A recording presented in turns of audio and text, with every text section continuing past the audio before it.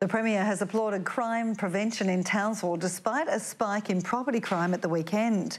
Police helped residents pull this stolen car out of the water at Loam Island early on Saturday.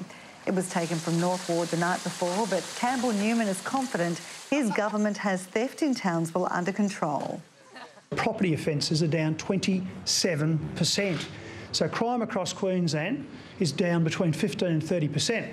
4 teens were also arrested this morning when police caught up with another vehicle stolen overnight.